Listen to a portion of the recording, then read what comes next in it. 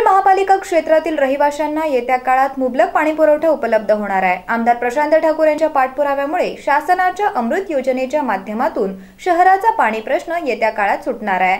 परिसराची सातत्याने वाढत असलेली लोकसंख्या व भविष्य काळातील गरज पाहता पाण्याची कमतरता भासू नये यासाठी आवश्यक उपाययोजना करण्यात येणार आहेत।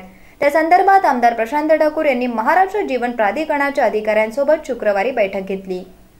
वाढत्या नागरिकरणाच्या अनुषंगाने मुबलक पाणी पुरवठा होण्यासाठी केंद्र शासनाच्या अमृत योजनेचे बळ देण्यात येत आहे। पनवेल महापालिकेकडे स्वतःच्या मालकीचे देहरंग धरण आहे। या धरणाची क्षमता कमी असल्याने एमजेपी, एमआयडीसी आणि सिडकोकडून पाणी विकत घ्यावे लागते।